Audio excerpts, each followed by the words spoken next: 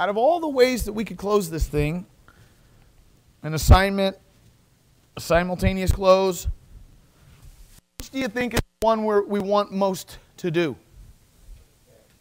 Which is the easiest? Assignment. Which is the least expensive? Assignment. Which involves only one closing? Which one do you not end up in the chain of title?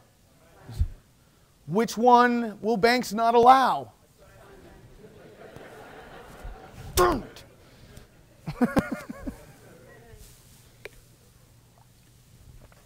So, which type of seller are we going to be working with when we do assignments? A private seller. That's right. A private seller. With private sellers, we can do assignments. With banks, it's going to happen. The contract has to be assignable. You don't end up in the chain of title. If I have a contract to buy Michael's house, and I sell that contract or assign it, by the way, when you're assigning your contract, you're effectively selling it, to Sean. Sean now goes and closes with Michael. I'm out. I'm not in the chain of title. I wasn't the buyer and the seller. I got my assignment fee and I walked away. So we don't end up in the chain of title. There's only one closing and one set of closing costs, and you do not need to go. In fact, when you do an assignment, it's arguable whether or not you even belong there.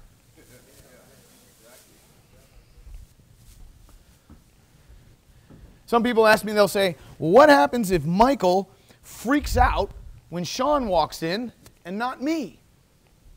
If you have a good title agent who can take control of the situation, the title agent will ask Michael a simple question. She'll say, Michael, I have a very big check in this folder in front of me. Would you like it? And Michael will say, well, yes, I would. And then the title agent will say, then may we please proceed? And you know what? If Michael's about to get a big fat check, he isn't even going to care if Sean is standing there or not. A good closing agent will handle that for you. Shoot, you can go online and get an assignment of contract, nothing flat. But the beauty of this one is it really makes it clear, even if you decide to use a more complicated one, this is all the more complicated one does. It's just more complicated.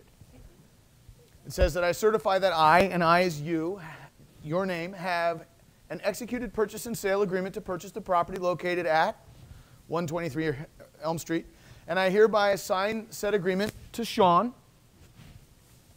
for the total amount of blank. That is the amount that Sean is paying you to go away. That's what, not the total purchase price, but the assignment, the cost of the assignment, what he's paying for the assignment.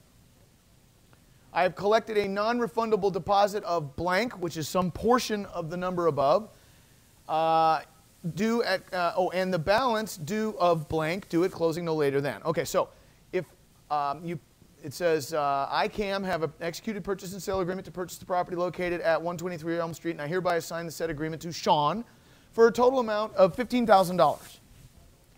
I have collected a non-refundable deposit of $3,000 with a balance of $12,000 due at closing no later than no later than a couple days before your contract with your seller expires.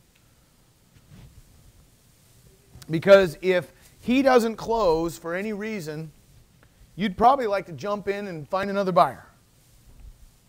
Although you'll have his deposit, and whether he closes or not, you may not care too much, but if he's giving you 3 and you've got 12 hanging in the balance, you might care a lot. So if he's going to have a problem, I'd like to know that a few days before my contract with Michael expires, because I might just jump back in. Because if he doesn't close by the date in here, he's in default. The date, today's date, the assignor and the assignee. I'm the assignor, Sean is the assignee. The $12,000 will show up in a HUD-1 statement between the two of them as an assignment fee to you. And it will be paid to you at closing. You don't have to be there unless you want to, have the experience of a check being handed to you. You could go later, they can mail you the check, or they'll wire it to your account. what I suggest you do, especially if it's your first deal or two, get a check. Make photocopies of it. Put one in your wallet, on your wall, on the bottom of your toilet seat, in your purse, in your briefcase, on the back of the visor in your car, and then a digital copy of it on the desktop image on your computer. The non-refundable fee up front is non-refundable, and oh, that's right about when the buyer's going to say, well, I don't want to give you much because what if there's a title problem, and what do? We got an email or a fax or a letter from the title company saying the title was clear and marketable. We say, already got that worked out. If you want me to take this off the market at this price, I need to know you're serious. I want to know you're as serious as a pimple on prom night.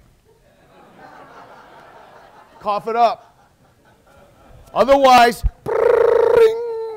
here's another buyer on my cell phone right now.